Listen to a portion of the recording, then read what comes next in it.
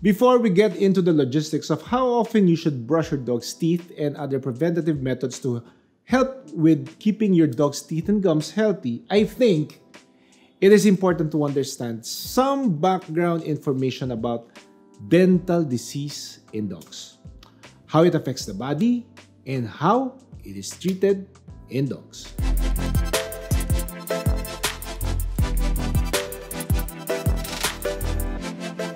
Welcome back, guys. My name is Doc Fortrescio. I'm an animal doctor, and every week I post videos, cases, topics, and tips on how to better take care of your fur babies. And today, we are going to talk about dog oral health basics. But before we proceed, you have to hit like, subscribe, and the bell button so that you get upgraded for whenever we post new videos on our YouTube channel. We are on Facebook. Alam niyo na naman yan. Doc Fert's Animal Wellness Center. We are also on TikTok.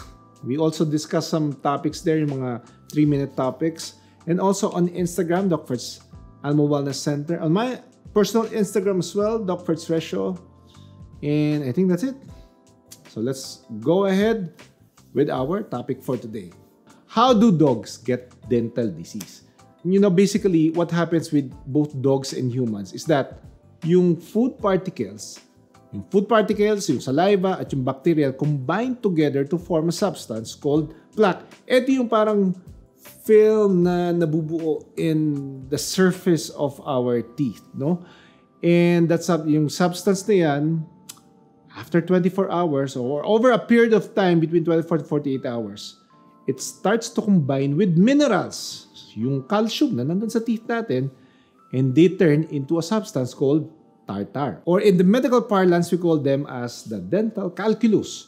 So once the plaque becomes tartar, it cannot be simply brushed, scrubbed, or rinsed away. It will require mechanical means in order to be removed.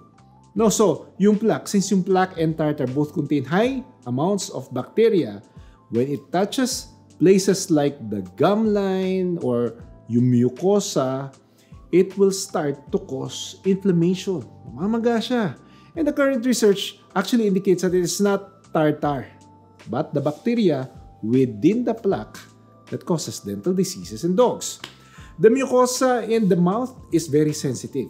Mas sensitive pa yan kaysa sa balat natin. And when in contact with bacteria day in and day out, the gums will start to be basically eaten away. As the gums are eaten away, all the ligaments that hold the teeth in place start to be dissolved as well.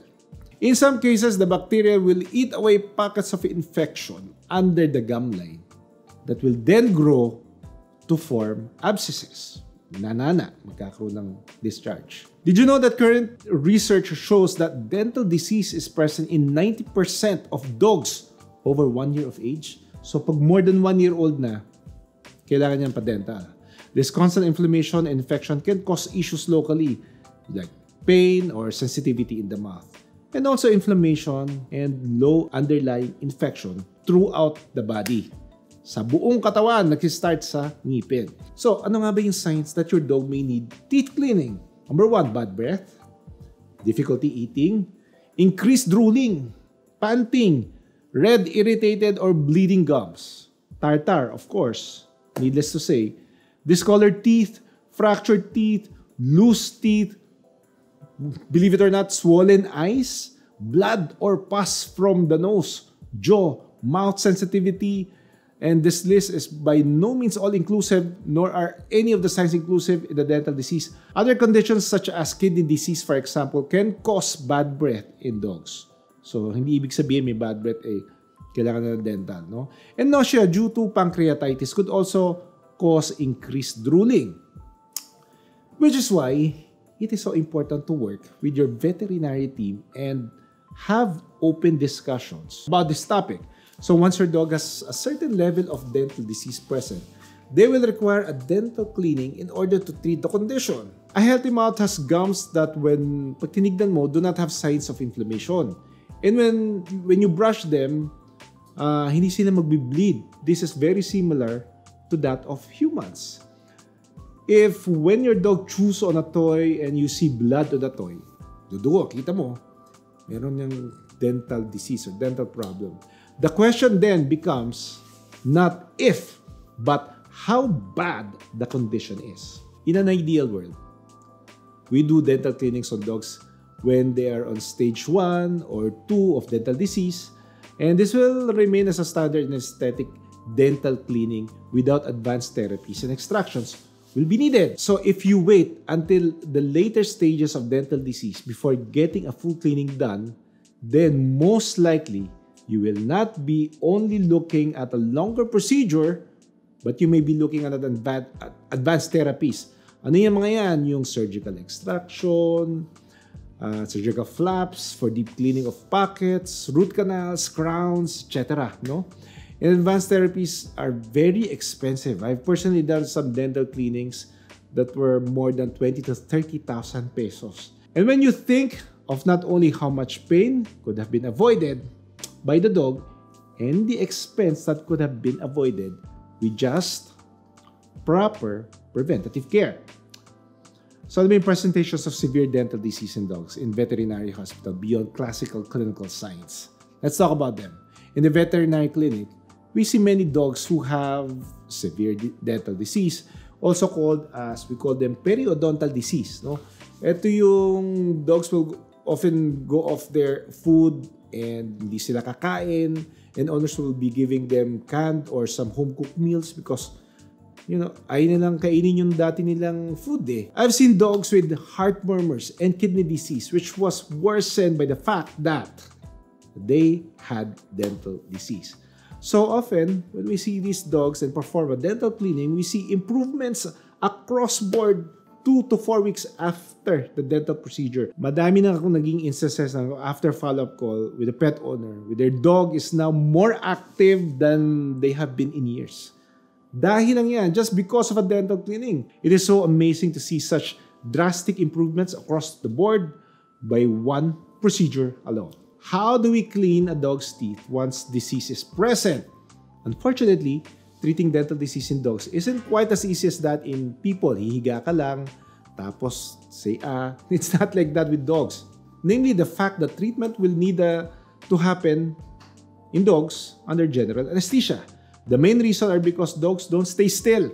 Dental instruments are very sharp, and beyond that, performing a surgical tooth extraction is just not going to be possible while a pet is awake. Wala talaga. Hindi pwede.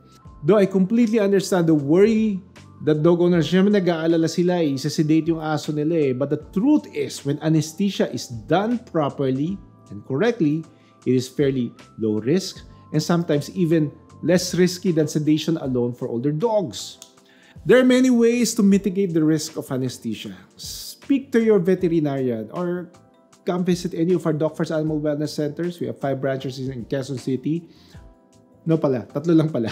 3 branches in Quezon City. We have 1 in Santa Rosa and another one in Cavite. So, and whoever is your trusted veterinarian in your clinic, or kung walang gumagawa doon sa clinic, ask them for a referral. That's, they can do it there. Refer your dog to another clinic. How we perform teeth cleanings in dogs. So the actual protocol of how we go about cleaning dogs' teeth really isn't that different from yung mga dentista or dental hygienists in other countries, on how they will clean human teeth. The only major difference is that your pup will be under general anesthesia. Teeth are cleaned and then evaluated. Lilinisin muna, i-evaluate using both visual examination and dental probe and dental x-rays. After the evaluation, your veterinarian would then assess if further treatment is necessary. After the treatment takes place, or in some cases even before, the teeth would be polished. And the veterinary team may or may not use a sealant or rinse afterwards to prevent the buildup for the next couple of days.